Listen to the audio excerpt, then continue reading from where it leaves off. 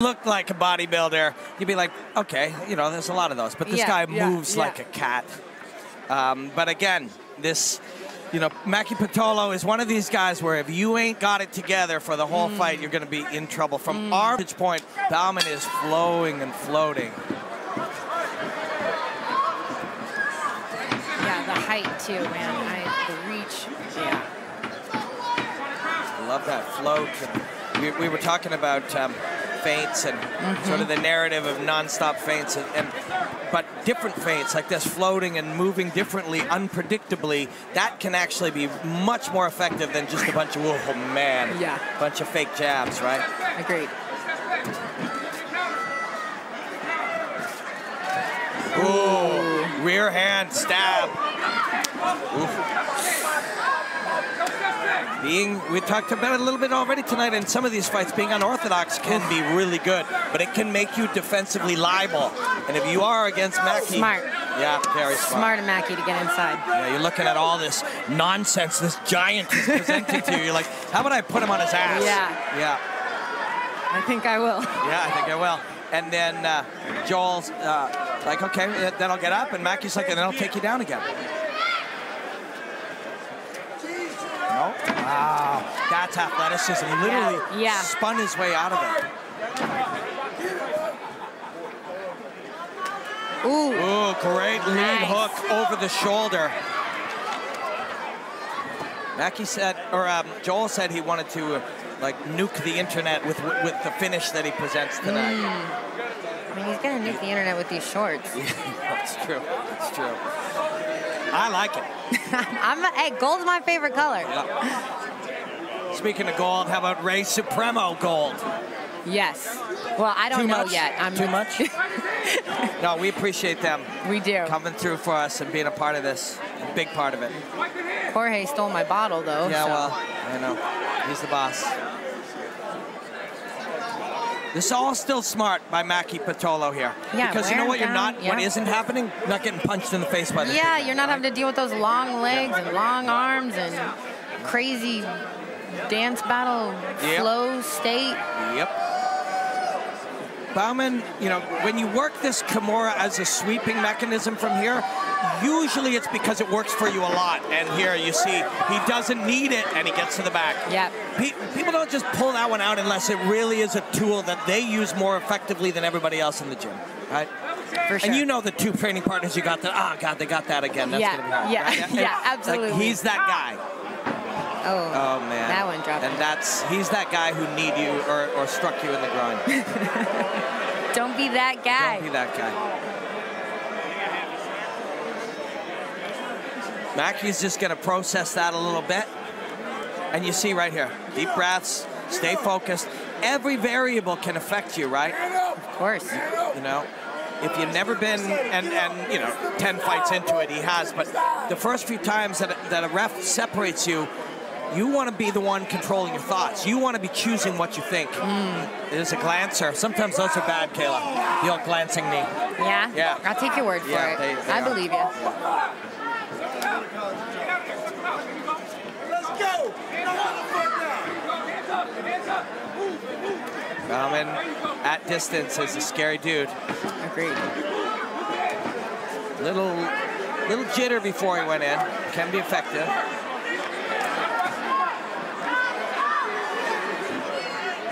What a difference between the two of them. That's one I know. Of the I was just things. thinking about that. Like, that's one of the things that is so cool about MMA. You know, you can be in the same weight class and be totally different, and just stylistically, size, you know, height, background, everything. It's just like. And even in the choices of techniques, Bauman is a creative individual, so he's using different things.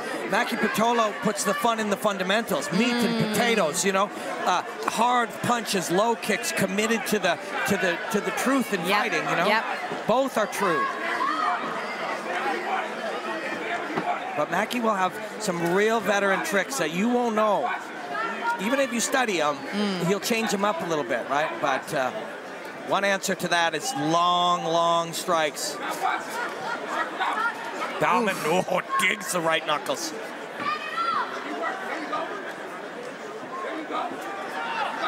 I'm pretty sure that Bauman's not even sweating yet.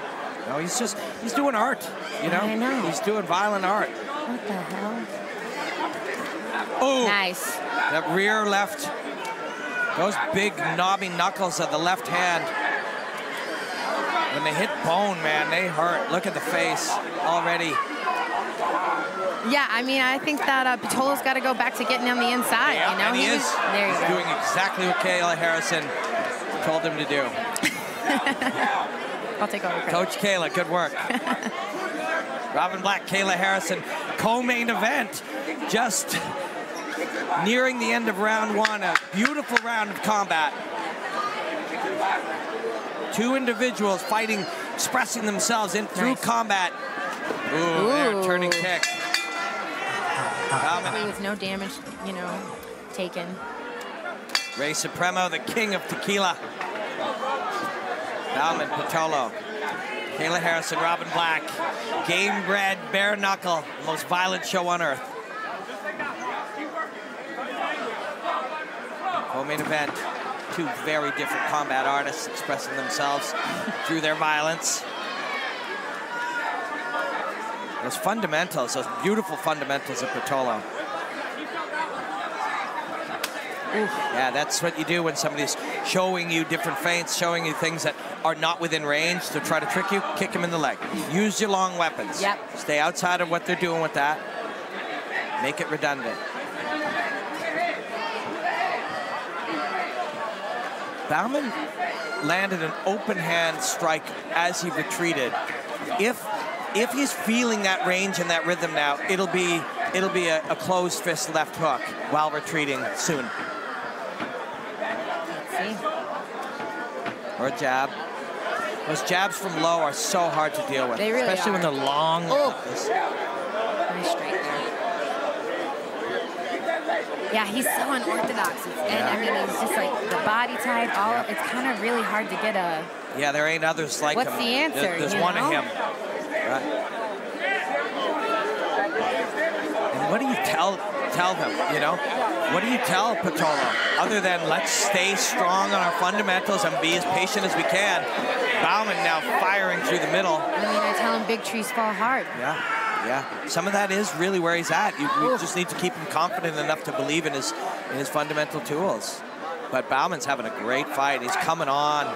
Yeah, no, he's in his element right now. And you know, sometimes these guys who whip their punches like a towel, like you're whipping your little brother or your little sister with a towel when you're a kid. That's how Bauman throws. And they rip. The knuckles tear the flesh. Like whipping a towel with the tip dipped in water. That hurts. Yeah, no, for sure. Not as much as this does. Yeah, I'm just looking at the face of Maki Pitolo right now, and it is, you know, it's not pretty. It's because of the elasticity of the whip of the punches. It's like putting your knuckles on there, on the end of a rope, and then flicking them. Yeah. You know? He heard him there. Yeah, he heard him. He's going to answer with his right hand. Pitolo's got to answer with the right hand. No, he's done it. He's done it. He's done it. And look at this man. Look at that. I don't even think he's sweating. I really don't. Ladies and gentlemen, inside the Gamebred Bareknuckle cage, referee Larry Folsom waves off the action with an official time of 2 minutes, 36 seconds of round number 2, declaring the winner by way of technical knockout, King Bao.